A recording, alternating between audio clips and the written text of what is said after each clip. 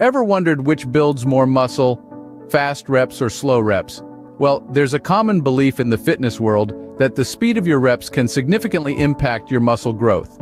Some swear by the intensity of fast reps, while others vouch for the controlled burn of slow reps. But which one truly reigns supreme when it comes to packing on that muscle mass? Let's bust some myths and break down the facts. Join us as we dive deep into the science behind fast reps and slow. Starting off with fast reps, what exactly are they? Well, imagine yourself at the gym, pumping iron. Fast reps are when you perform your exercises at a higher speed, completing each repetition in a shorter amount of time. This quick and explosive movement engages your fast-twitch muscle fibers, the ones responsible for power and speed. The benefits? Fast reps can help to increase your power output, enhance your athletic performance, and even burn more calories during your workout. But like all things in life, there's a flip side. The potential drawbacks include a higher risk of injury due to improper form or overexertion, and less time under tension for your muscles, which might limit muscle growth. So it's not about blindly rushing through your reps. It's about understanding when to use fast reps and how to do them safely and effectively. Now that we understand fast reps, let's turn our attention to slow. Switching gears to slow reps, how do they work? Well, imagine doing your usual workout, but with a twist. You're lifting the same weights, but now you're doing it at a snail's pace. This is the world of slow reps. They're all about control and time under tension. Slow reps force your muscles to work harder for longer periods. This increased time under tension can lead to greater muscle growth and strength. It's like moving a mountain one pebble at a time. But as with everything, there's a flip side. Slow reps can be tough on your joints and tendons. And they can make your workouts longer, which might not fit into everyone's schedule. However, slow reps can be a game changer for those looking to shake up their routine or for those hitting a plateau in their training. With a clear understanding of both fast and slow reps, it's time to delve into the science. Yourselves as we venture into the world of science behind fast reps and slow reps. Let's start with a basic understanding of the muscle contraction process. When you lift weights, your muscles undergo two types of contractions: the concentric or lifting phase, and the eccentric or lowering phase. Now, research suggests that slow reps enhance the eccentric phase, causing more muscle damage and thus potentially leading to greater muscle growth. A study published in the Journal of Applied Physiology found that slow rep training led to twice the muscle growth in the eccentric phase compared to fast reps. But before you start counting seconds on your next lift, let's consider another angle. Fast reps, on the other hand, are all about power and strength. They engage your fast-twitch muscle fibers, which are responsible for explosive movements.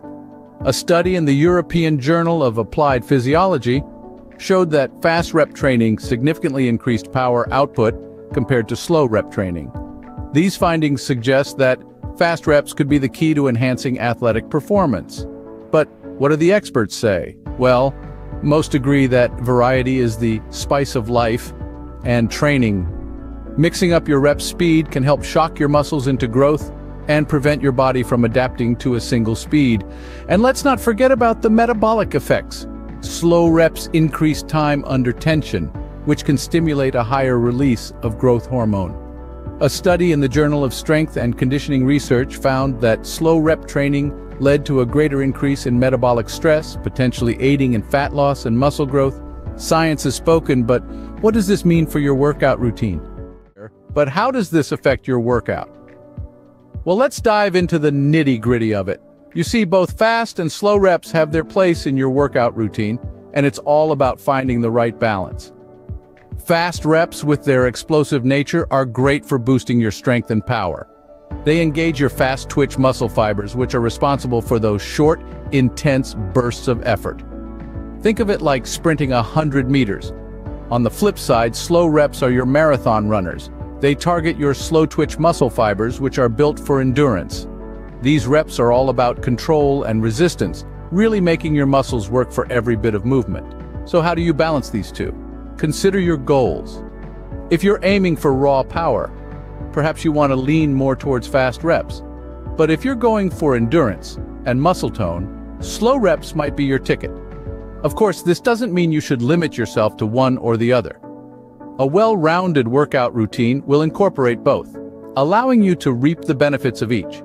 For example, you might start your workout with some fast reps to get your heart pumping, then switch to slow reps to really dig into those muscle fibers.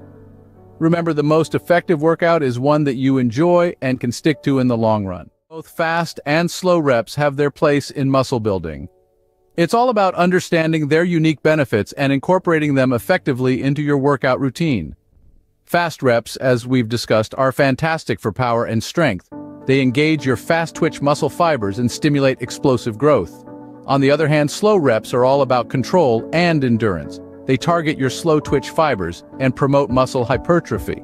It's important to remember that there's no one-size-fits-all approach here. The science behind fast and slow reps is complex, and individual differences play a huge role. The key is to experiment, listen to your body, and find what works best for you.